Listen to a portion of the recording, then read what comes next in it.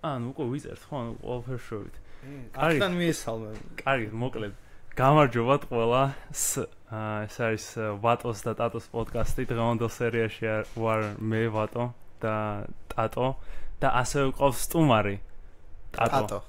ერთხმად. ვატო, ტატო და ტატო. ვატატო. ვატა. ეგ იყო იდეა სხვა შორის პოდკასტის სახელის, ვატატო. ჩემი იდეებს არ უსმენენ. კარგით. რადგან სტუმარი ყავს პირდაპირ გააცანი შენი თავი ჩვენ მაყურებელს, რომ ჩვენ დიდი ხანი გვისმენ, ყველა ჩვენი ხმა ყველა მიცის და თქვენზეც გააგებინეთ ცოტა გაიგოს მაყურებელმა. თქვენზე? ბატონო. გამარჯობა, მე ვარ ტატო. ვარ ნეოლიბერალური პოსტერბოი. რომელი ჩემი? ეს არის შენი. კერძოდ სწავლობ თავისუფალ უნივერსიტეტში და მუშაობ ტაბულაში. კახახახა. კახახახა.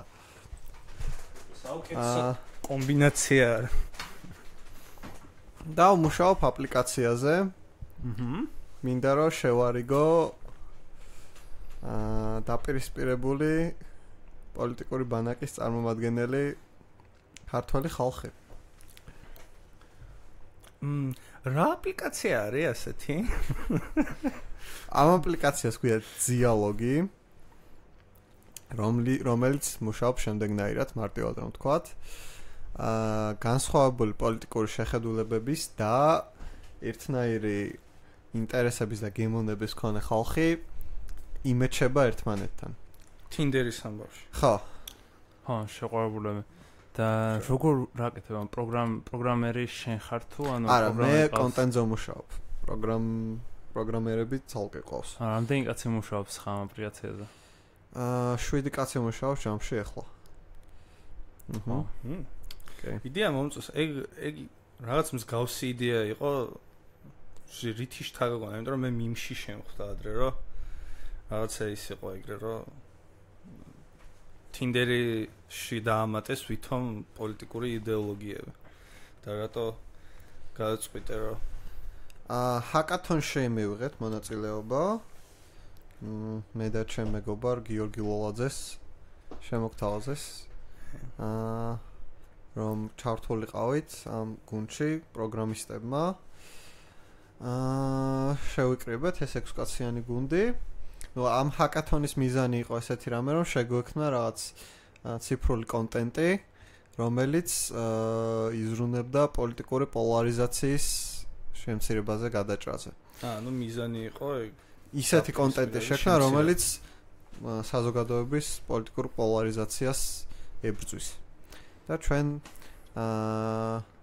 მივედით ამ იდეამ. როგორ ებრძვის, ანუ შენი პოლიტიკური შეხედულება ვისაც აქვს, იმასთან არ გიგეთებს matching-ს, ანუ თუ განსხვავებულთან. პირიქით. შენ ამის მიზანი არის, რომ განსხვავებული პოლიტიკური შეხედულების მქონე ტიპთან შეგახვედროს და განახავს მასთან რა საერთო შეხების წერტილები გაქვს. კონტენტი, ანუ როგორი ის არის, რომ ანუ კითხვები იქნება, რომ კონკრეტულად კითხვები, ანუ როცა რეგისტრირდები ანონიმურად ანუ ფიქრობთ რომ შეიძლება დავამატოთ Facebook-ით ავტორიზაცია, მაგრამ ჩავთვალეთ თავიდან რომ ანონიმურად უფრო კომფორტულად იგრძნობდნენ თავს მომხმარებლები. როცა რეგისტრირდები, პასუხსცემ რამდენიმე კითხვას. ეს კითხვები არის დაყოფილი ორ კატეგორიად. პოლიტიკური და პირადი რა. პოლიტიკური კითხვები განსაზღვრავს შენს ასე ვთქვათ, შეხედულებას ქართულ პოლიტიკურ კონტექსტში. და პირადი კითხვები განსაზღვრავს შენს რაღაც საყვარელ მუსიკას, ფილმებს, წიგნებს და ასე შემდეგ. და მერე უკვე ვისაც ექნება განსხვავებული შეხედულებები და საერთო გემოვნება, ისინი დაიმეჩებიან ერთმანეთთან. და ეგ ქართულ პოლიტიკაზე იქნება კითხვები თუ რამე პოლიტიკური სპექტრის ტესტის ამბავი არის კომპასის.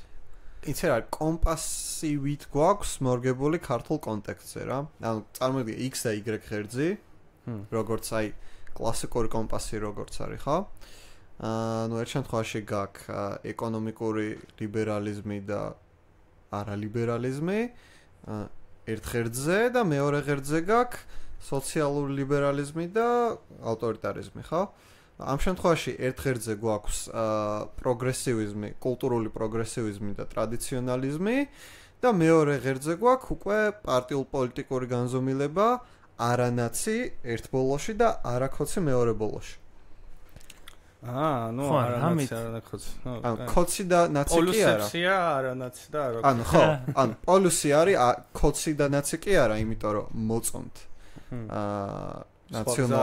ნაციონალური მოძრაობის ხარდაჭერას თავისი პარტია და ქართული ოცნების ხარდაჭერას თავისი პარტია. არამედ ეზიზღებათ თავისი ისა მოწინააღმდეგე. ან ნეგატიური ის აქვს და არა პოზიტიური აჯენდა და შენ არა ეგ მის პირადად გინახავს ისეთი წყვილი დაუშვათ რომელთაც ერთი ქართული ოცნების ხარდამჭერია იმ გაგეთ რა ოცნებას მიცა არჩევნებში ხარ და მეგობრები ყავს ეგეთი რო წყვილი არიან წყვილი არა ეს მაინც და მაინც რომანტიულ იმას არ გულისხმობს ეგ მისმის მაგრამ წყვილი თუ გინახავს ეგეთი ეგ მაინტერესებს წყვილი რომ მე არ მახსენდება რა წყვილი არც მე არ მახსენდება ესე ბევრად უფრო შეუთავსებელია ვიდრე ამერიკაში რაღაც დემოკრატი და რესპუბლიკელი მგონი ვიდრე მე მგონია რომ რაღაც პონჩი უფრო შეთავსებადია იმიტომ რომ აი დემოკრატს და რესპუბლიკელს შორის რაღაც სხვა განსხვავებები არის აი იდეოლოგიური პარტიული დაყოფა რაღაც პონჩი ასახავს სოციალურ დაყოფას რა იქნება რაღაც ეკონომიკური მდგომარეობა ეს კულტურული და სოციალური ბექგრაუნდი თუ ასე შემდეგ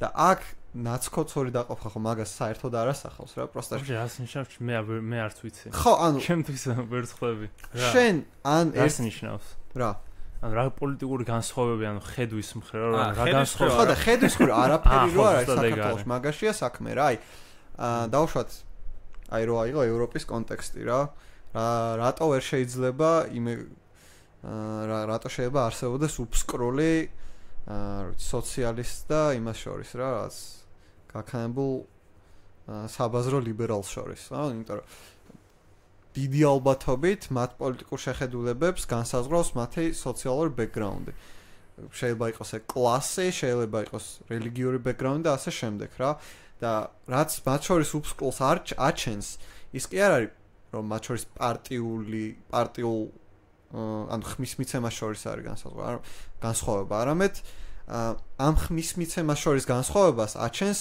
სხვა ფაქტორები რაც ისახება მათ ხმის მიცემაზე და ჩვენ შემთხვევაში ანუ ნაცებს და ქოცებს შორის ეგ განსხვავებები არ არის რა ანუ ნაცი და ქოცი კლასობრივად ან რელიგიურად ან რაღაც ეგეთი ნიშნებით ერთმანეთსგან არ განსხვავდებიან იმით რომ ერთს მიშა უფრო ეზიზღება და მეორეს ბიძინა უფრო ეზიზღება და ანუ მაგის ჩვენებაც გვინდა რომ რეალურად განსხვავება ამ ორი რადიკალურად დაპირისპირებული ძალის ხარდაჭერებს შორის არც არის იდეურად არის მხოლოდ ამ პერსონალიების დონეზე რა მიშას და ბიძინას დაუშვათ და იმ შევება გვინდა რომ ის ტიპი არ იკბინება ის მეორე და სინამდვილეში ბევრად მეტი გაქვს საერთო ვიდრე გონიათ და ეს დემონიზება რომ შენ ისეთი ხარ და არ გილაპარაკები სისულელეა მე იდეა მომწონს ვოლთ მე მაგალითად ეგრე ვერ ვემეგობრებოდი კაპიტალის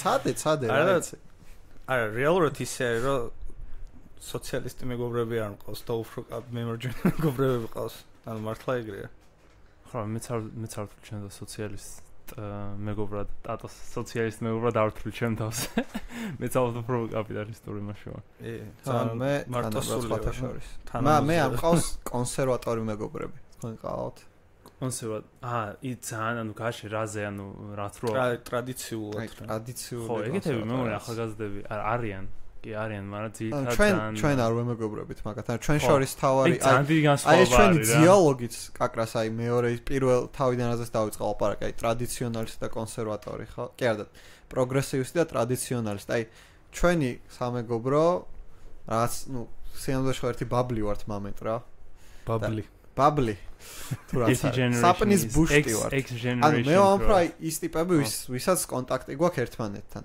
აი ხა მე და შენ ერთმანეთს არ ვიცნობდით მაგრამ ვართ მაინც ერთ იმაში ხო ერთ რაც წრეში და ანუ ეს წრე კაკრას ამ წრის ღერძი არის აი სოციალური ლიბერალიზმი უფრო რა კი მაგრამ მე ძალიან მეშინე იმის რომ ძალიან მალე მოხდება აი ევროპაში რაც არის ხა პროგრესივიზმი ეგ არის რაღაც დეგრადაცია არის ანუ არა მე ხა ძალიან ისეთი ტიპი გამოდივარ არა ანუ ეს gender pronouns და ანუ რაც არის რა ანუ მანდ ანუ ვიცი მაგრამ მე ვიძახი რომ ანუ მანდ ფემინისტები და ისინი რაც დაწვევიან რა ანუ იმას კი არ ვიძახი საშუალო მოსახლეობა რასაც ჯერა და შემდგომ პროსტო მანდ ძალიან რადიკალურად პროგრესივიზმი ხდება და ძალიან რადიკალური ბიჭო ჩემ უნივერსიტეტში თუნდაც ანუ ხან ძირითადად კორჯის მოსწავლეები არიან მაგრამ რადიკალურ იმებს აკეთებენ აქციებს რავი ანუ ანტიფას დროშა გაისხნეს ჩემ უნივერსიტეტში რამდენი ადამიანია ეგეთ ბიჭო არ ვიცი მაგრამ ჩემ ქალაქში მაგითად პატარა რაც ქალაქი არის რაღაც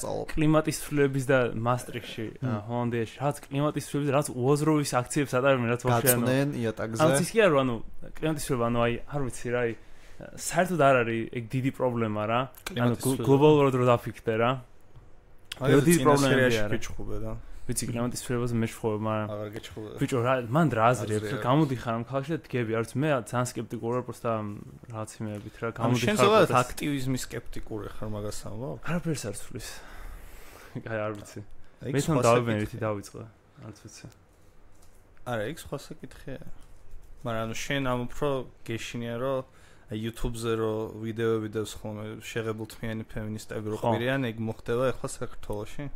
არის ევროპაში რაღაც დონეზე არის. საქართველოშიც არის რაღაცებს რო ველაპარაკები ხოლმე ჯერათ რომ არათანაბარი ხელფასი აქვს ქალს და კაცს და ანუ რაღაცა ეს საქართველოში მართლია მართლა აქვს. არათანაბარი ხელფასი. საქართველოში მართლა აქვს.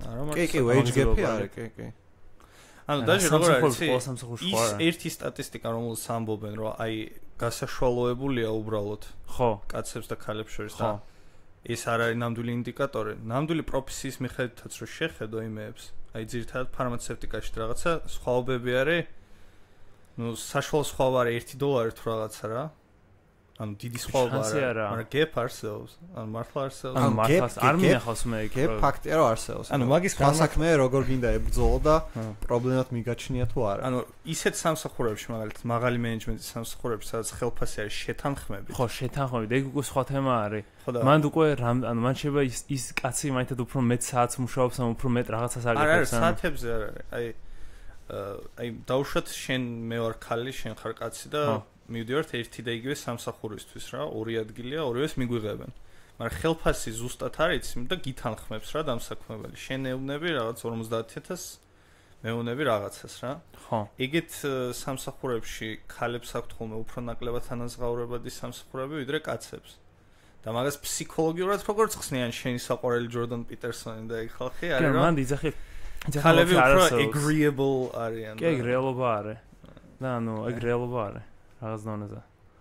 პრობლემა იგია. ჩვენი პოდკასტი ძალიან ისა, ხო, ნახევრად ფემინისტური პოდკასტი იყო. ერთი პირველი სერია სულ ამ თემაზე იყო, ახლა ისევ შევარდით. კი, კაცები საუბრობთ ფემინიზმზე და თეთრი კაცები. დღეს ტატოს გავგზავნე მიმი, რომ პოდკასტი არის, როცა თეთრი კაცების ხედან ლაპარაკობენ. ხო, რეალობა. თეთრი პრივილეგია. უსმენ ვატო შენ შავკანიანების პოდკასტს. ვინ არის შავკანიანი მის პოდკასტს აკეთებს? მე არ ვიცი. ანუ ვიცი გავხედა იმ პოდკასტებს, რასაც უსმენ. მე მგონია რომ არავინ. რა პოდკასტებს უსმენ?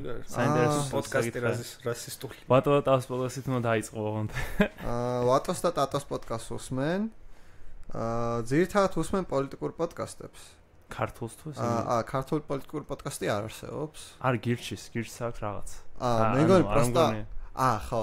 რა ეგ პოდკასტი არ მგონია რელიგიურია პოლიტიკური. ეგ რელიგიური. რელიგიური, მოდი შევთავაზოთ. ვახ, ჩემ. ხო, მე მგონი არავინ არ არის ჩემ პოდკასტ. არა, აი New Statesman-ის პოდკასტია, სადაც ეს სტივენ ბუში, ამათი ჟურნალისტი არის შავკანიანი. კი. ხო. მაი ერთი ნახევრად შავკანიანი პოდკასტი მოვძებნე. მე ვიცი ერთი პოდკასტი, რაც ქართული პოდკასტებიც არის, რადიო თავისუფლებაზე. ხო, ნიკოს პოდკასტს უსმენ, მაგრამ ბოლო დროს პასიურობს. ხო, ძალიან პასიურობს. ის რა ქვია, ქალებმა გამოუშვეს რაღაც პოდკასტი, მაგრამ აი მაგ რადიო თავისუფლებაზე, ხო? კი, მაგრამ ანუ მე დავიწყე და ძალიან გამაღიზიანებელი იყო და სალომეასოთიანს აქვს პოდკასტი. კაი პოდკასტი. ეგ კაი პოდკასტი, ეს ქალები რო არიან? არა, სალომეასოთიანს. ეგ არ მომწონს. ეგ განათლებას თუ კაი არც სალომეასოთიანი არის ჟურნალისტი რადიო თავისუფლების და მაგას ინტერვიუებიც ქონდა ძალიან კაი.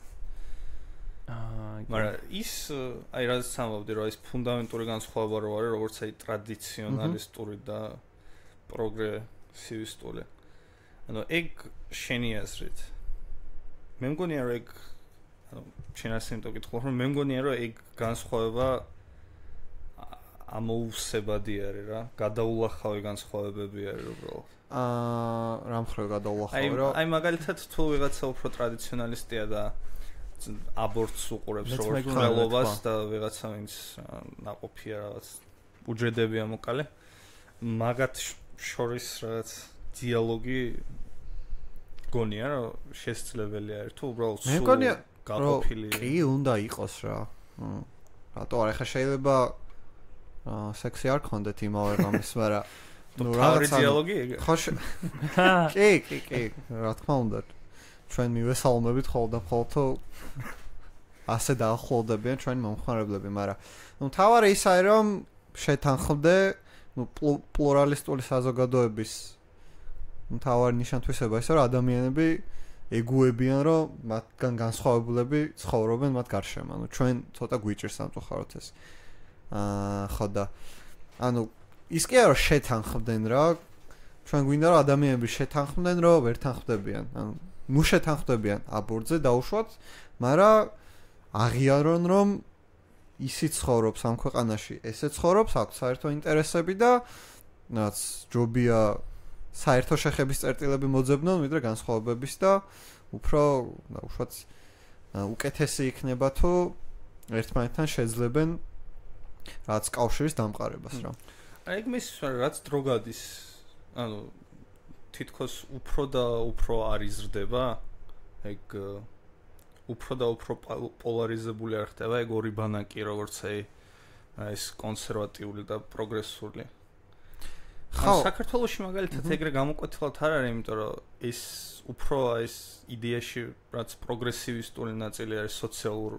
პროგრესულობას რაც ეხება ეგ რეალურად საკმაო უმცირესობაში არის და ანუ ვინც ამ ბანაკს მიეკუთვნებიან რომ აი ვინც აბორტს უჭერენ აბორტის უფლებას და მსგავს რაღაცებს რაც დაუშვათ რელიგიური ან ტრადიციული ადამიანები არ უჭერენ მხარს ანუ ჩვენ ძალიან მცირე საზოგადოებაში ვართ ეგრე ამერიკაში და სხვა ქვეყნებში შესაძაც უფრო გამოკვეთილი არის დაპირისპირება რაც დრო გადის პირიქით უფრო და უფრო ჭამენ ერთმანეთს და შენი აზრით რატო ხდება ეგ ნუ თავარ მიზეზი ის არის ალბათ რომ ზუსტადაც აი ერთმანეთში იკეტებიან უფრო რა და ერთმანეთს არ ელაპარაკებიან აი ეს მართალია თან განსაკუთრებით ამ სოციალურ მედია ანუ საქართველოში ყველა ტელევიზორს უყურებს რაღაც მაგრამ ამერიკაში ძალიან ბევრი Twitter-ისგან და რაღაციანებს news და Twitter-ის ალგორითმები ისე არის გაკეთებული ან მაგალითად დორსი რო ყავდა ჯორგენს და შემდეგ ანუ ალგორითმები ისე არის გაკეთებული რომ შენ მოგდის მხოლოდ ის ინფორმაცია რომელიც შენ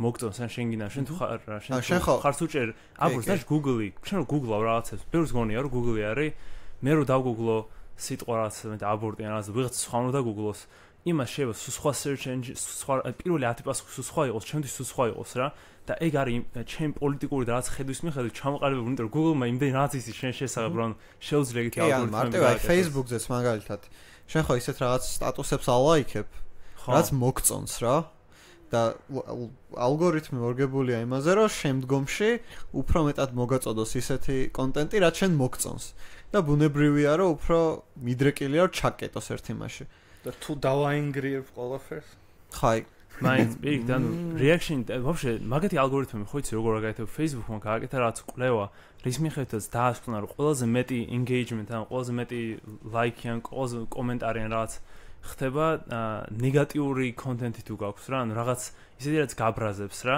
და მაგაზე არის აგებული კონტენტი რა რომ შენ რაც ხდება Facebook-ზე და მათ Twitter-ზე რაღაცაზე გათვლილი რომ გაგაღიზიანოს რომ შენ მოგინდეს რაღაც კომენტარის დაწერა იმიტომ რომ მეც რომ ჩემ თავს ვაკვირდები ერთადერთი სრული კომენტარის დაწერის Facebook-ზე მიჩნდება რაღაც აი სრულ კატასტროფას რო ვკითხულობ რა რომ ანუ პროსტო გული რო გიწუხდება რა თორე ისე ანუ რატომ უნდა დაწერო მე როგორც ონლაინ მედიის ჟურნალისტი ვადასტურებ რა ხალხს მოწონს გამაბრაზებელი კონტენტი ხო ოკეი ინგრიები აი ინგრიების გაკეთება მაგრა ევასებად აი ისეთი ნიუსები როცა იდება ხოლმე რა აი ხო გაჩვენებს პოლიტიკოსმა კატაცემა სამ ყველაზე ისეთ რეაქციას Facebook-ი ხო ყველაზე გამოხატულს აი angry wow და sad რო არის ხოლმე რა მართლა იგენი ყველაზე მეტად აი ეგეთი ნიუსები ევასებად ან ეგეთი უნდა იყოს და ნუ აი ბოლო პერიოდში მაგრად მიქონდა აი პატრიოტულ აღმაფრენებისებს აი თელი პატრიოტობის ავეამ რო ამოიღო რუსული გახმოვანება ეგრო დავდე აი მაგან რო წაიღო პროსტა აი რავი აუ ეგ რა კარგი არის პროსტა წაიღო რა ანუ ენგრიები იყო მაგაზე არა პირიქით ხო პირით აუ ეგ რა კარგი რაღაც არის პროსტა ეგ რო გავიგე როგორ გამიხარდა იმიტომ რომ რამდენი ხანია ვიზახე რუსულად რატო გადის პროსტა საქართველოში ხო ბაზარია აქამდე როგორ ვერ შეცვალეს ანუ ის კი არა ბევრი ალაპარაკობს ეხა ანტირუსული გადმოსახედიდან არ ვლაპარაკობ ანუ მე პროსტა პრაქტიკულად აზრი არ მესმის რა აი პრაქტიკულად ანუ ან ორიგინალში იყოს, ან იმენაზე, რაინაზე ხალხს. არც ერთ ქვეყანაში არ არის უცხო ენაზე ნათარი იმას. და ერთს კონტრავერსულ ას ვიტყვი. ჩემი აზრით, ტიტრებიანი ფილმები ძალიან თესლია. მე მევასება ტიტრები. უნდა იყოს ინგლისურად ქართულად. ბიჭო, რავი. ანიმეებსაც ტიტრებით უყურებ ხო? ტიტრები ძალიან გეხმარება. ვაფშე ანუ ტიტრებით უნდა უყურო ფილმებს. და ვაფშე ანუ ინგლისურად რო გადის კინოში უნდა იყოს ქართული ტიტრები და მაგას ბევრად მეტი ადამიანი უყურებს ვიდრე პროსტა ინგლისურად რო არის. ანუ მე თვანდეში ვუყურებ, სულ არის ანუ ან ბევრ ქვეყანაში საფრანგეთში ანუ ძირითადად არის ფილმი ორიგინალურ ენაზე და ტიტრები არის იმ ქვეყნის ενაზე რა ანუ ორიგინალ ენაზე უნდა გესმოდეს რა ფილმის ხმა რა. საერთოდ წარმოცები არიან რა. წარმოცები არიან რა, პროსტა იმიტომ რომ საბტაიტლინგი რო გააკეთო, მაგას დრო და ფული და ისჭირდება რა, მაგას ტიპი ისჭირდება, ვინც მას გააკეთებს. ფული ვიღაც სოცლარს უგდებენ ხოლმე იმ საიტებზე აჭარანებს და მე ცოდა ნათარგმნი. აი აჭარას აი საშინლო თარგმანია ბიჭო. ხო, მე ცუდი თარგმანი არა. და რუსულად ერთ პერიოდი იმიტომ უშვებდნენ რომ ქართული თარგმანები რაც იყო ტელევიზორში რა, ანუ ეგ მესმის ნაწილობრივ, იმიტომ რომ აი Avengers-ი მირჩენია რომ რუსულად ვნახო, ვიდრე ქართული გახმოვანება. კარგი გახმოვანება არ აქვს. მე ფული უნდა ჩადო, მაგას ვიძახე. ეგა მთელი ინდუსტრია თარგმნების და არავინ არა მაგის გამკეთებელი და ფულის რამდენი უნდა იყოს მომგებიანი, იმიტომ რომ როგორ არის იცი, ვინც რაღაც უფროსი თაობა არის, იმას ისედაც ურჩენია რომ რუსულად უყუროს, ვინც ჩვენ ხელ არის, იმან ინგლისური იცის. დიდი ალბათ. ბევრი არის, ვინც ანუ ახლა ჩვენ ბაბლში ვინც არიან ისინი ხომ არა. სხვათა შორის აი NDI-ს ქონდა ამასიანად გამოკვლევა, რამდენად პროცენტმა იცის ინგლისური რა და აი გამუშტერდი პროსტა. მეგონა რომ ინგლისური იცის ყველამ რა, თითქმის ყველამ და რაც ძალიან დაბალი მაჩვენებელი. რამდენი? არ მახსოვს უბრალოდ, მაგრამ ჩვენ თაობამ ხო უფრო ბევრად მეტმა იცის. ჩვენ თაობაშიც მეგონი იმდენმა არ იცოდა მე რომ. ჩვენ თაობაში ალბათ ნახევარმა იცის. ან რაღაც ეგეთი არის და წინებში უფრო ნაკლები არა? ხო, მე მგონი დაჟე ნახევარზე. იტყოდი რომ თბილისში იცის ნახევარი. ხო რა, ეგეც არის. შეიძლება.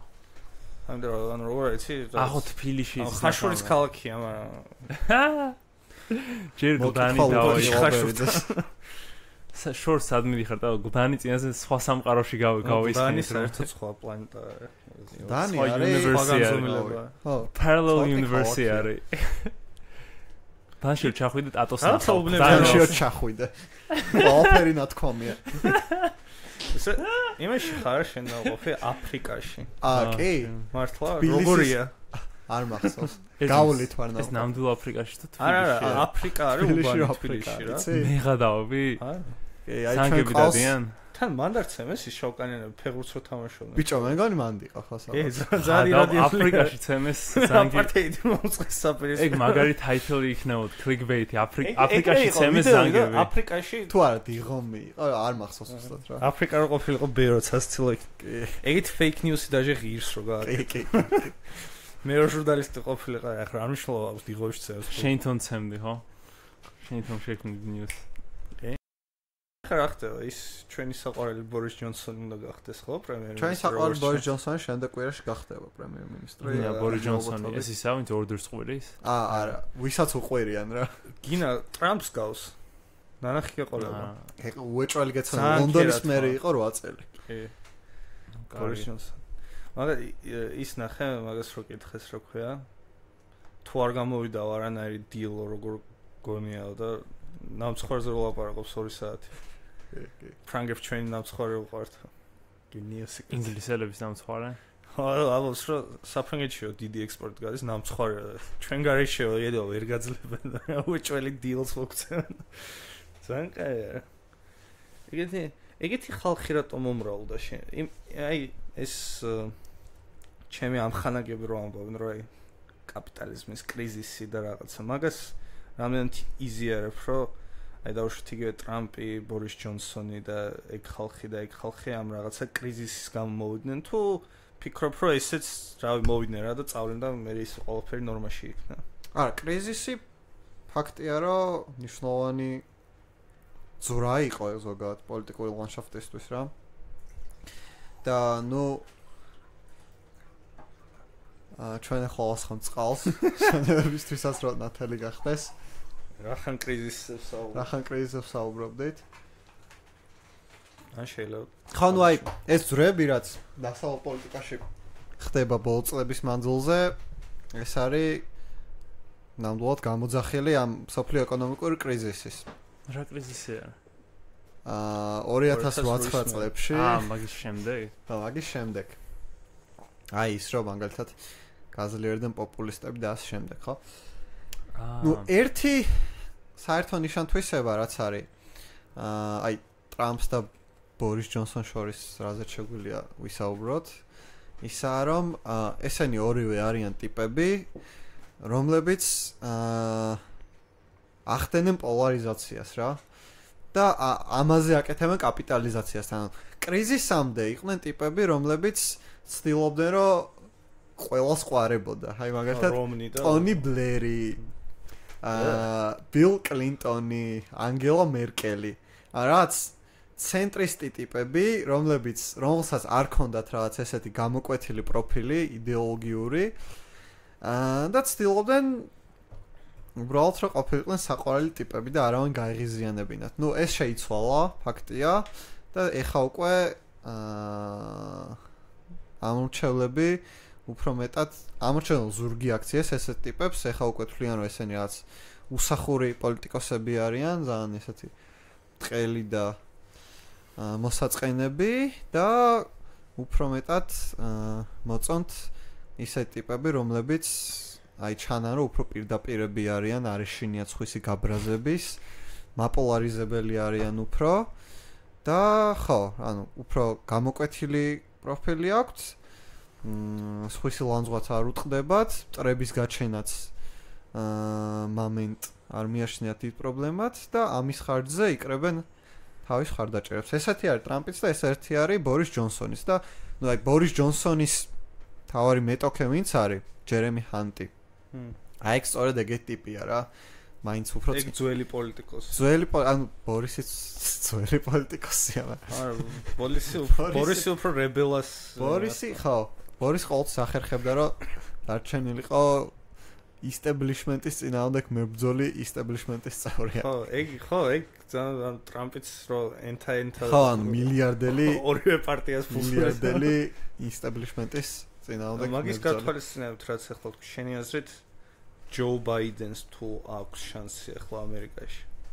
ჯო ბერნი სანდერს როგორც პოპულისტი ჯო ბაიდენი იყო ვიცე-პრეზიდენტი ობამას დროს და ახლა იყრის კემს. ეგ არის ძალიან ცენტრისტი, არც იქით ვარ, არც აქეთ ვარ ტიპია რა.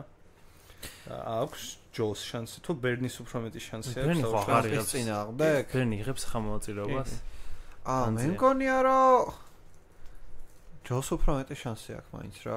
უშუალო ტრამპის წინააღმდეგ. იმიტომ რომ აი ამ შედარებით მე ყავ ამორჩეულს, ალბათ მგონია რომ უფრო გადაიზიდავს ჯო თავისკენ. მისმენე და კრიზისზე რო ლაპარაკობდით, ანუ არც გადავხვდეთ.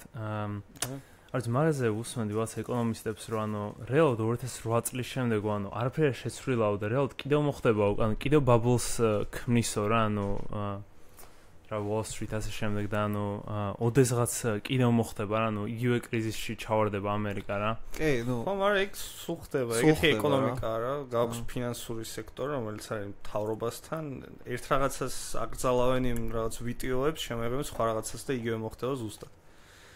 ანუ ეგ კი, მაგრამ ჩვენ ვიკითხოთ მე რა. ხო, ჩვენ რა უნდა ვქნათ?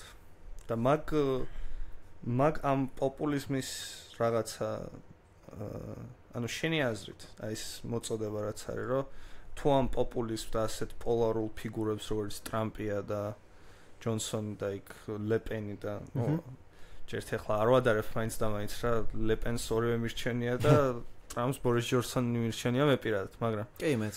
ანუ როგორი ტიპაჟებიც არიან, რაც უფრო დრო გავა ანუ შენი აზრით ეხლა საჭიროა თუ არა რომ ვიფიქროთ რაღაც რადიკალურ ცვლილებებზე თუ დაუბრუნდეთ ისევ რაღაც ამ წყნარ ცენტრიზმი, რაღაც კოაბიტაცია bla bla bla.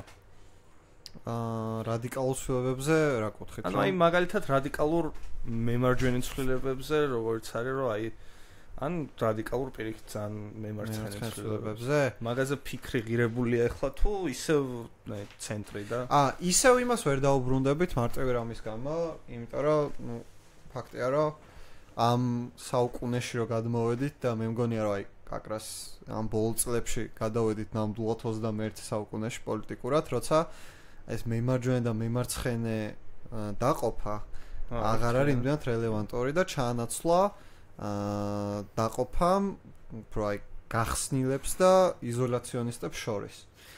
ხო და ნუ ახლა რა შეიძლება დაუპირისპიროთ ტრამპს და ლეპენს? ნუ ფაქტია რომ მათ დაასწრეს თავის ოპონენტებს, რომ მათ შეძლეს ყველაზე უფრო ადრე აიღოთ ალღო ახალი დროისთვის რა.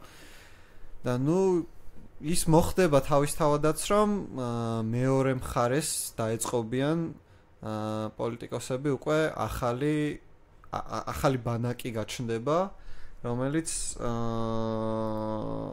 ასახავს უკვე აი ამ ახალ იმას რა ქვია წყალგამყოფს ამათ შორის და თუ აქეთ არიან პროტექციონისტები და იზოლაციონისტები და სოციალურად კონსერვატორები, მეორე მხარეს დაეწყობიან სოციალურად და ეკონომიკურად ლიბერალები და უფრო გახსნილი გლობალური პოლიტიკის მომხრე პოლიტიკოსები და ამორჩევლები. ანუ ეხლა თანამედროვე დაპირისპირება არის გლობალისტებსა და იზოლაციონისტებს შორის.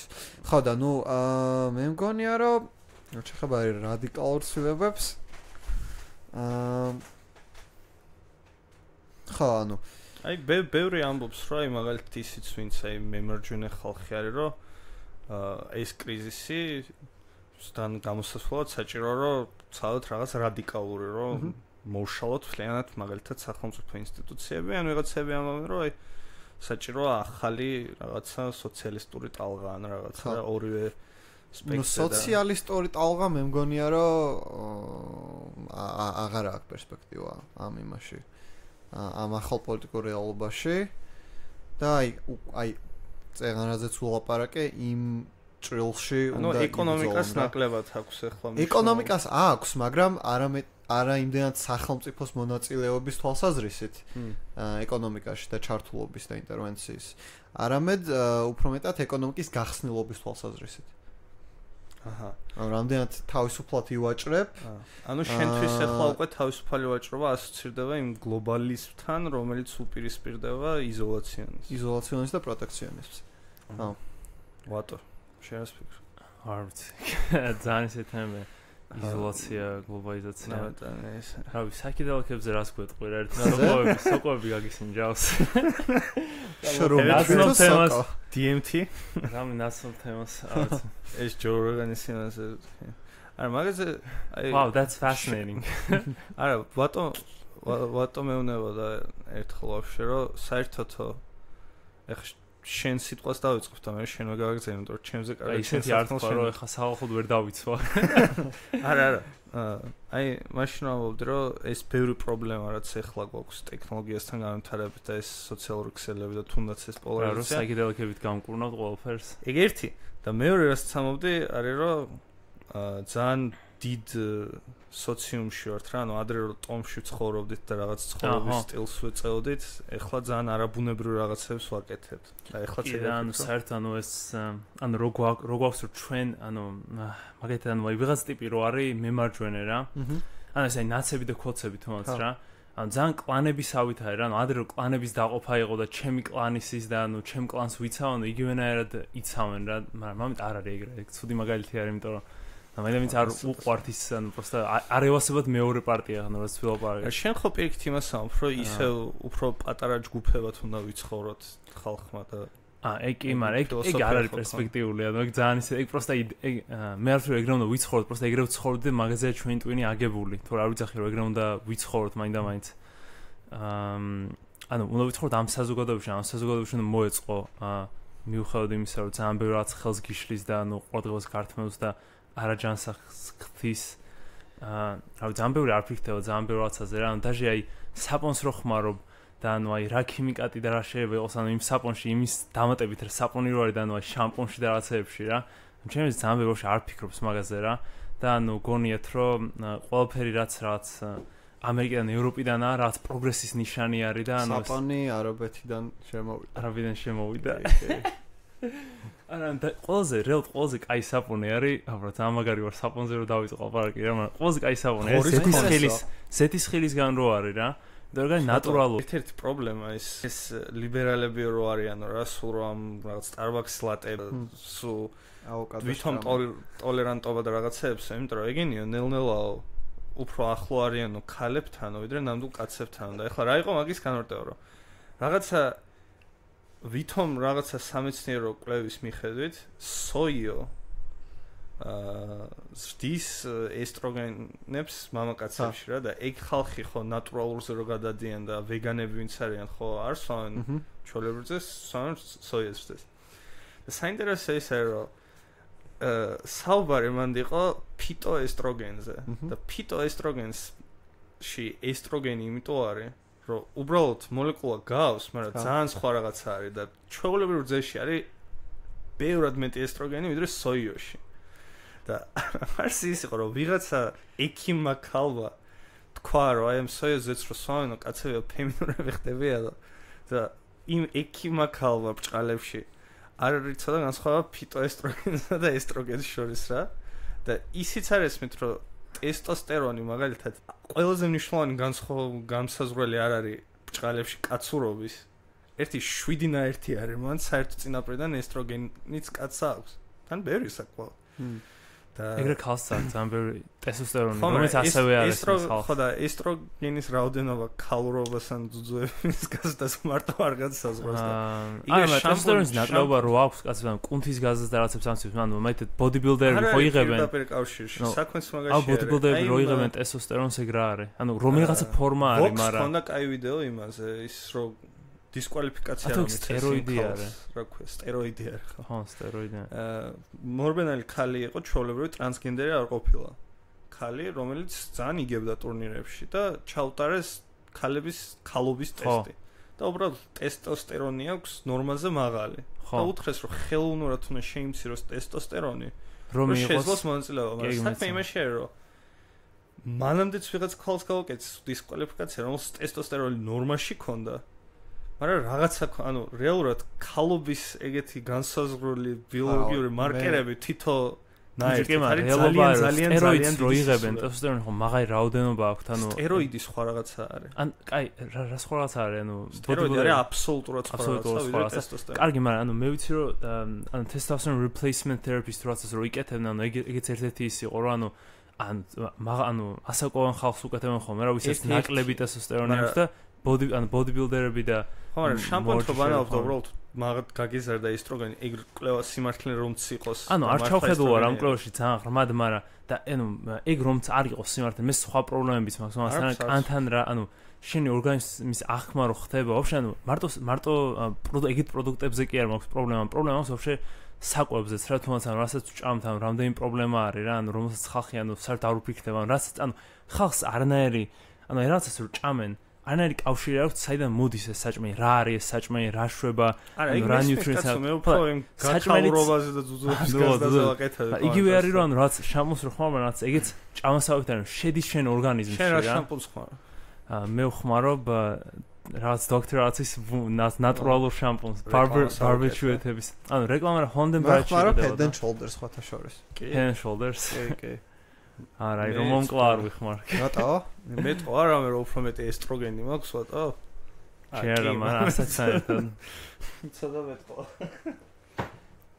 ბიჭო არც მე რაღაცა არ მგონია ორგანულ ბჭყალებში რაღაცაზე ფიქსაცია სწორ ბიჭო როგორ არის ფიქსაცია სწორი ანუ იყოს არაორგანული რა ერთხელ არ ცხოვრობ ძალიან პრობლემური არის ან შენ როგორც იძახი რომ ანუ ვიღაც ტიპები რომ მოყავთ პოდკასტზე პასუხისგებლობა აქვს რომ შენს გაქვს პასუხისგებლობა რომ ანუ არა უაზრობა არ თქვა ნუ რეალობა ეს არის არ უსვეს თორემ ეკნება პასუხის გიყო და ეგ არის შეურაცხყოფა ჩვენი მსმენელის არა მე ხუმრობ უბრალოდ იცხოვარ ჯამრთელს მე შეთანხმები ამას და როდის გამოდის ისე ის აპლიკაცია ამ თვის ბოლოს სახელი აპლიკაციის ძიალოგი კარგი როცა გამოვა შეიძლება დავამატოთ ან პოდკასტის description-ში ერთი თვის შემდეგ თუ ვინმე მოусმენს კიდევ შეგონია რომ შევუკეთებ რეკლამას ამ აპლიკაციას სადა რა ჩავწერე ანუ რეკლამას რა ჩვენი პოდკასტი გააზიარა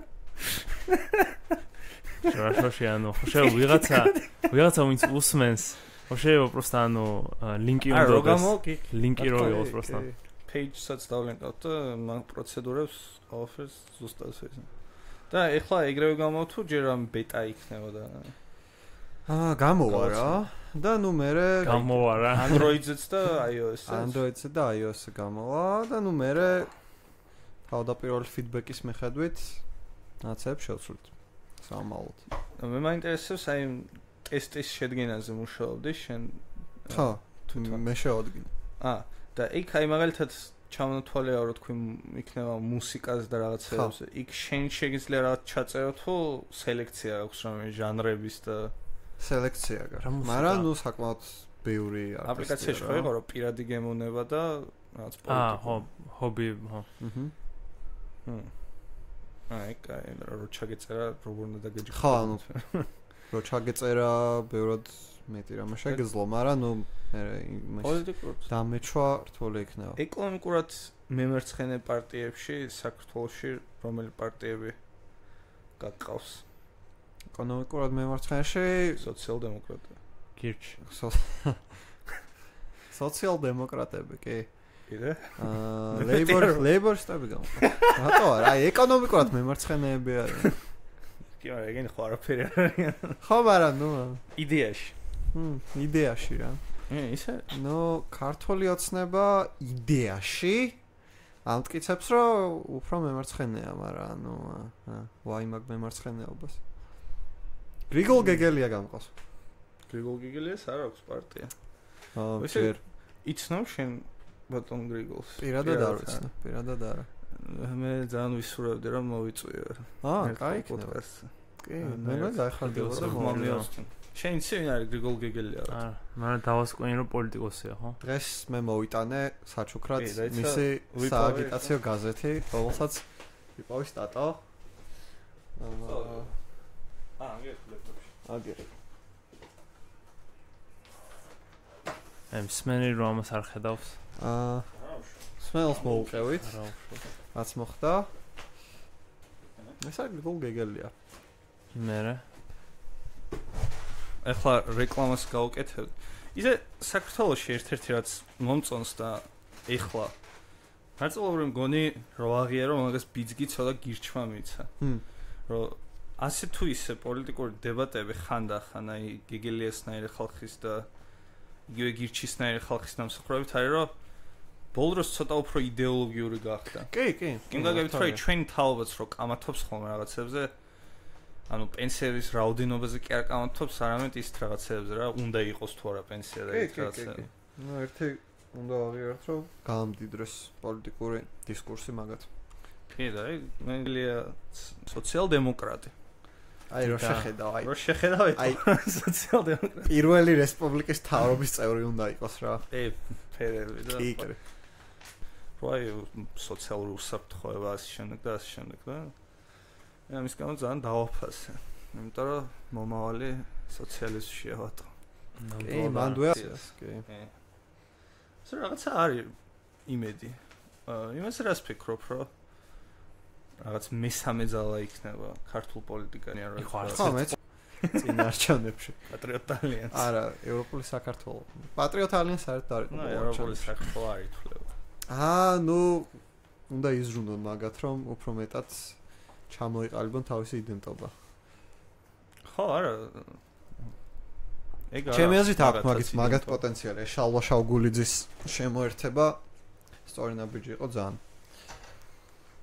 მაგრამ ანუ ეგ მაგ ევროპულ საქართველოს სხვა აქვს რაღაც იდეოლოგია ხო აქვთ პოზიცია დაუშვათ იგივე ეკონომიკურ სპექტრზე სად არიან? კი, ეკონომიკურად ლიბერალური პარტია.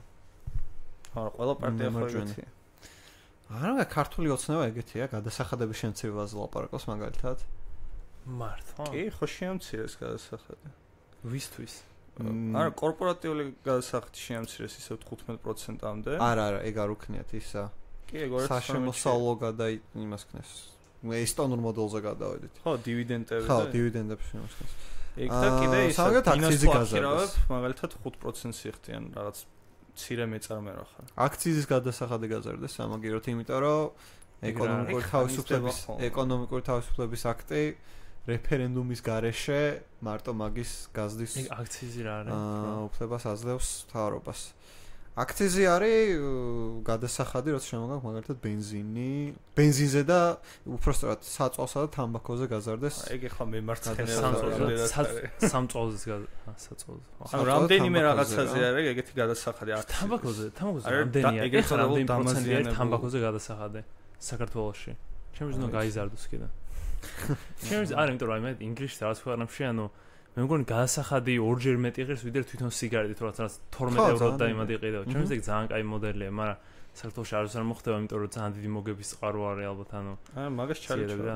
მაგრამ ეგ მემარცხენეობას უბრალოდ რამდენად განსაზღვროს რომ აქციზი გადასახადი გადა. ნუ ეკონომიკურად უფრო მემარცხენე ნაბიჯია, იმიტომ რომ რახან გადასახადია. ხო, გადასახადებს დი მეტი ფულის მობილიზება გინდა ბიუჯეტში და თან ამბობ რომ ზრუნავ მოსახლეობაზე და მათ ჯანმრთელობაზე. ის რა ქვია, რაღაც ის არის ყორო შემოტანის ან რაღაც შემოგაქვს საქართველოში 300 ლარის ლიმიტი არის ხო? ანუ მაგის გაზდა ხონდოდ 500 ლარზე. და ანუ არგუმენტი ის იყო რომ ეს 300 ლარი როცა დააწეს ეს მაგ დროს დოლარის შესაბამისად ანუ დოლართან უფრო ძლიერი ლარი და ანუ შესაბამისად უფრო მეტი რაღაც ყიდვა შეგეძლო რა, ანუ 100 რაღაც დოლარი იყო და ეხა ანუ ძლივს ძალიან ცოტა თანხა არის რა, ანუ 300 ლარი ფაქტობრივად არაფერი არ არის. და მაგრამ მე ვფიქრობ რომ იმას ჩააგდო სხვათა შორის კომიტეტმა მეორე მოსმენაზე ძალიან სამწუხაროა. ეგ იყო ევროპული საქართველოს წინადადება, რომელიც ჩააგდო ქართულმა ოცნება. ეგ ძალიან კარგი აზრია. მიქსერს გამოვიწერდით უკეთეს. ხო, არა, სამი მიქსერი.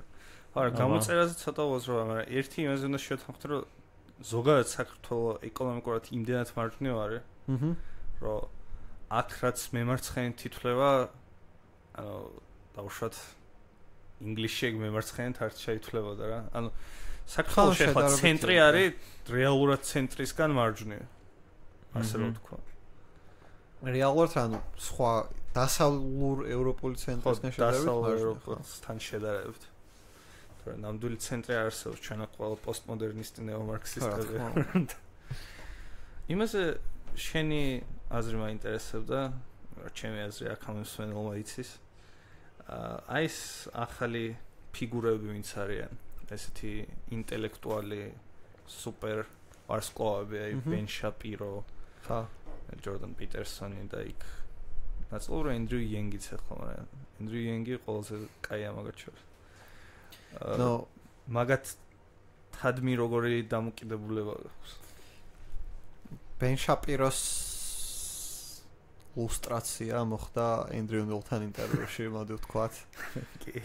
არ ვიცი, აკენწლეს ეს კლოუნი და თვითონ აღარც დაჭირდათ რომ პანჩური ამოერთხა თვითონ გავარდა შეშინებული კურდღელი სტუდიიდან. ენდრიუ ნილი არის ბრიტანელი ჟურნალისტი არის და არის გარდა იმისა ჩამჭრელი კითხვები ჩაუდავსვა. ანუ თვითონ ტიპი არის მემარჯვენე ტიპია რა. ხო, მთელი ცხოვრება აბრალებდნენ იმას, რომ მიკერძოებული ხარ კონსერვატორების სასარგებლოდ, რა 70 წლის არის კაცი და რაც 40 წელია მაგას აბრალებენ რა.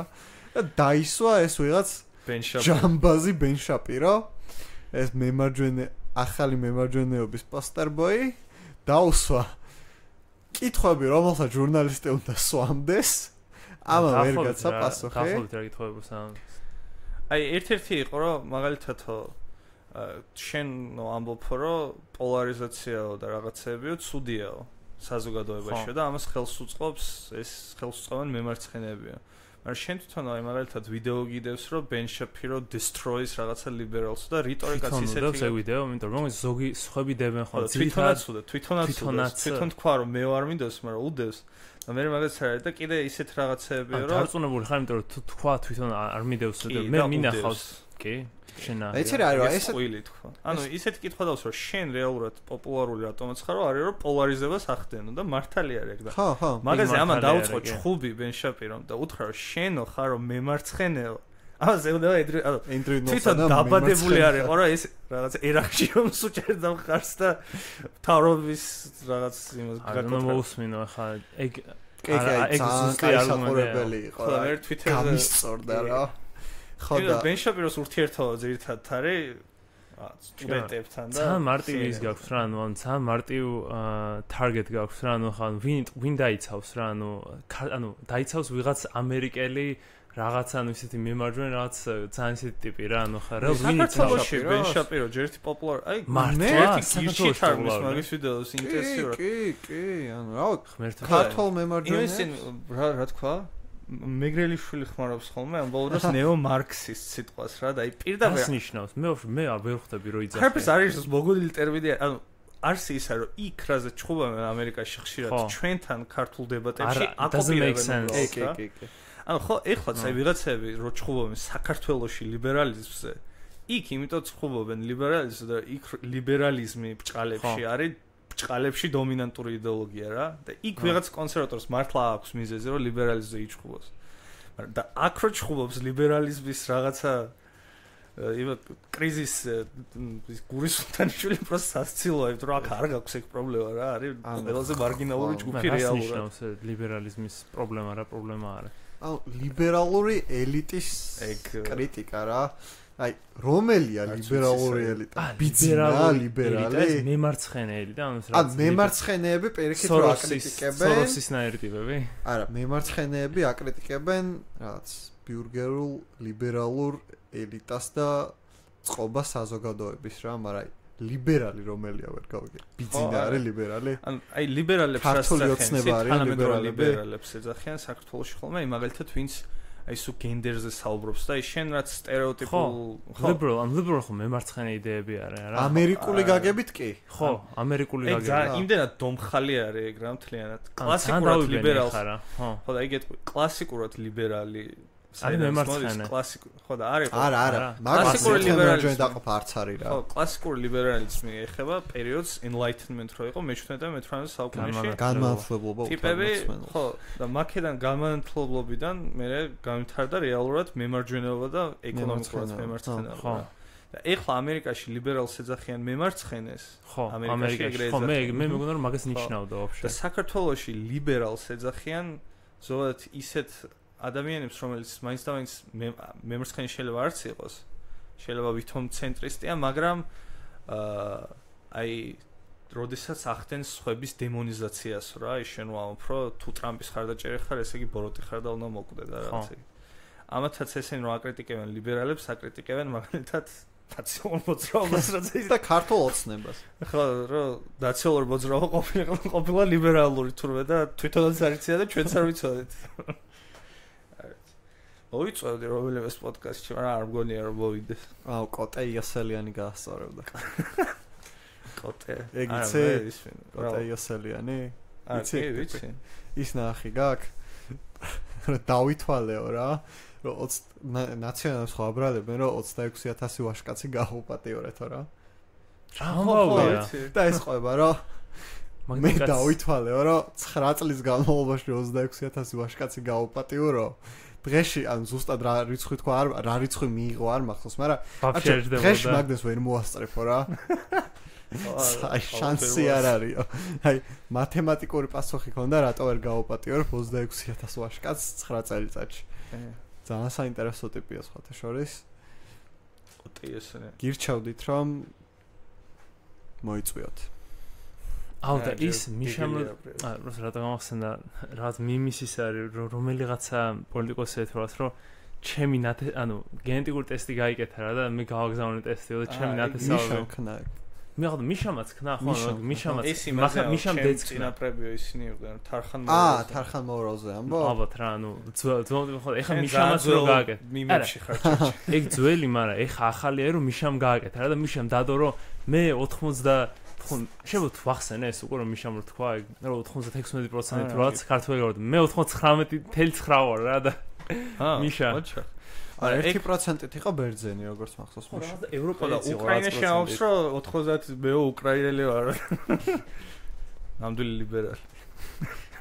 ლიბერალი ნეომარქსისტი ლიბერალი ინტერნაციონალისტი მე სწავლ პოლიტიკას უკვე ვიცი როგორც ველაპარაკოს იგი ლიბერალი ნეომარქსისტი რაც ტერმინები უკვე ვინმე სხვა არ ეთანხმები დაუძახე ნეომარქსისტი პოსტმოდერნისტი მაგარია აი მაგალითად ვიტყვი რომ ჩემი აზრით უნდა იყოს უფასო ჯანდაცვა მიპასხე ლიბერალი ხარ არა ნეომარქსისტი პოსტმოდერნისტი აი ორველი ხოწერდა რომ ფაშიზმი არის ის რაც შენ არ მოგწონსო რა კაი ეგ არის შეგიძლია თქვა რომ ნეომარქსისტი პოსტმოდერნისტი ეხლა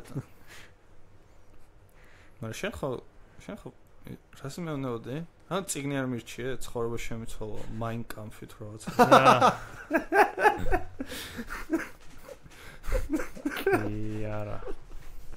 არა არ სწორად მას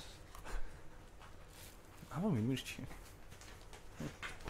ხო წაგიკითხავს მე მგონი ისტორიაში მან დავალება წაგითხვა არ მახსოვს მე მგონი მქონდა რაღაც ეგეთი ნაწყვეტები წამიკითხა რა დიეთ არ მაინდა ფაშიზმი რაღაცის ბანძია არ მომწონს რა ანუ როგორ არის იცი აი მაგალითად ლენინის რამეს რო კითხულობ exciting არის რა ხო ისეთია რომ რაღაც რევოლუცია და რაღაცა ის არის რა ცუდი დიდრები და რუსეთის იმპერია ცუდი ფაშიზმი რაღაც ბანძობა არის რა ისე ეგეთი ისაკლია მგონი ებრაელები არ უნდა გეოსებოდეს და მე იმინა შენთვისაა დაწერილი ხო უი ეხლა მგონი იმის რომ მოვიდა ვატო შენი საყვარელი სეგმენტის რაკენი ამ კვირაში ერთ ფილმები ყველა ვახსენე უკვე ჯონ უიქ 3 ვახსენე Toy Story 4 ვახსენე Toy Story-ზეც იყავენ ფილმების ყურების გარდა როგორც ჩან შენ ცხოვრებაში კარგი არ ყოფილა კინოში მაგის შემდეგ და ეხლა რა ვთქვა აი ჯერ შენ დაიწყო მოვიფიქრებ ან რა ჯერ სხვა დაიწყოს ამ ბოლო კვირის განმავლობაში საუკეთესო რა მოხდა ან პროსტა რაღაც რაც მოგეწონა ან სენოს კინა გაუზია ბოლო ერთი კვირის ხო ბოლო კვირის განმავლობაში ვაუ ძალიან უაზრო კითხვა არ არის ძალიან უაზრო კითხვა პროსტა რაც კარგი უნდა გააზიარო და შე პროსტა ასე დღეს ქუჩაში გავიარე და ვიღაც გოგომ თვალი ჩამიკრა და ვა ეგენი არ ხდება და რომ მომხდარიყო პოლიციაში დავრეკავ იცი რა ძალიან არ ვიცი ამ პასუხს ალბათ ვერასდროს ვერ მოისმენთ რა 8 იulis ჩამოფრინდი ბერლინიდან და აეროპორტში ვიყიდე გაზეთი ხო ჩემი საყვარელი გერმანული გაზეთი რა რომელიც გამოვიდა იმ დღეს და რა ჩამოვედი ძალიან დატვირთული ვიყავი და რაც პარასკევამდე თუ შაბათამდე ამ გაზეთს ხელი ვერ მოვკიდე რა აი შაბათ ჩავჯექი სავარძელში გადავშვა და წავიკითხე და მაგრა გაასწორა ისე ფიზიკურად კი ძალიან მიყვარს ბეჭდური პრესა აი გრიგოლ გეგელიას პატივსცე მაგის გამო რომ ბეჭდური გაზეთი გამოუშვა არა ციგნებსაც რო ეს კითხულობდი ამ გაზეთს და კაი იყო რა ციგსაც რო კითხულობ რა ბევრად სასიამოვნო არ არის რაღაც კი აბა რა PDF-ებს შევეცი ჰა ხო ეგ რეალობა არის და ჟანო ბევრი პრინტავს PDF-ის მე PDF-ს ვერ ვიკითხულობ აი რა ბევრად უკეთ იმახსოვრებ თერაპია არის რა მართლა გაშლილი გაკითხულობ სუნი გცემს New York Times-ი ქონია ეს ძალიან New York Times-ი New York Times-ი მქონია მაგრამ გერმანული გაზეთები არის ბევრად უფრო დიდი ხო მართლა მე New York Times-ი გავგიჟდი რა მე არ მინახავს ვატო მე შინჯერ კარგი ჩემი საუცი ნაწილი არის რომ სამშობლოში დავბრუნდი შეიძლება იყოს გუშინ ჩამოვედი რა ანუ პროს ჩამოვედი და რა არაფერი გამიკეთებია ჯერ გუშინ ჩამოვედი დღეს პოდკასტს ვიწერე, ესეთ დასაქმებული, ესეთ ბიზი ცხოვრება მაქვს რა, ესე იგი, ერთ დღეს ფრენა მაქვს, მეორე დღეს პოდკასტი ჩასაწერი. მე რაც გამიხარდა იყო ტატოს საჩქარი, გრიგოლ გიგელიას გაზეთი, რომელსაც წავიკითხავ, გიგელიას პატივსცემ. თუ ბატონი გიგელია უსმენს, გთხოვთ მოხვიდეთ ჩვენ პოდკასტში. ამას გარდა რა? ამას გარდა მგონი არაფერი არ მეკი. არაფერი გამხარებია. არა, ნუ ჭადრაკში თამაში 1-2 სახალისო ხედავ. ესე მგონი კაი. დროით რამდენზე ვარ? რამდენი დრო არ გასულა? 1 საათი და 2 წუთი. აი რა, კიდევ რამე თემები გვაქვს? თუ რა შეწყდა გინდა ამ იმაზე? სეგმენტზე, ან ზოგადად ბოლში ვაკეთებთ ხოლმე სეგმენტს ამ აიტოგეუბნება. 1 საათი არ გვაქვს პოდკასტი? უფრო დიდი ხანი გვა? როგორც ანუ ყველა საათიანი არა, ანუ სრული თუ გაქვს შეგიძლია უსასრულოდ გახადო. შეიძლება 3 საათიანი წამებს ვითვლი რომ დამთავრდეს ეს ტანჯვა. კარგი მაშინ ვიხუმრე. ვიცი რომ ხუმრობაა. მაგრამ მაინც რა დავამშვიდობთ ბარემ პოდკასტს. ნახვამდის სმენელს. კარგად სმენელო. გავიდა საათი ესე. ჩაიქროლა პირდაპირ. მალე გავიდა. კი. ყოჩახ ჩვენ. კი. შვენიერი პოდკასტ სერია იყო და ვატო, ტატო და ტატო გემშვიდობთ. მე მოვუწოდებ. ხო, ან შემსათმე გაქვს ან თეთრ მამაკაცებს რომ დასხნენ და წერონ პოდკასტები. კი. და თეთრ ქალბატონებსაც. მაგრამ არ წერონ, იმპროვიზირებულად ჩაიწერონ. მე მაგას შვები. ხო. მე მაქვს პოდკასტი. შენც გაქვს პოდკასტი? რომელსაც ორი მსმენელი ყავს მარტო. როდის დაიწყო? შარშან სექტემბერში. მარტო ერთ რამდენი ეს ვიდეოებს რო იღავდი მაგაზე ხო რა, თუ ეგ გადაცემა. პოდკასტის მაგ. დაგვასწრა ხედა? კი. ვაუ. მე შეიძლება მოგიწვიოთ, მაგრამ ცოტა სპეციფიურ გარემოებებში ხდება მაგ პოდკასტის ჩაწერა. ოკეი. და ანუ არ ვიცით ეგ რას ნიშნავს, მაგრამ ანუ ხო, აი რაღაც გარემოებათა დამთხევა საჭირო, რომ აღმოჩნდა მისი სტუმარი. გასაგებია. კი. აი. პოლიტიკურ სპექტრზე უნდა იყო როგორც ჩანს. არა. ეგეთი მარტივი გარემოება არ არის. არა. აი, ამ ნოტაზე დიდება საქართველოს და ნახვამდის თავისუფლებას დიდება. გირჩი. კარგად.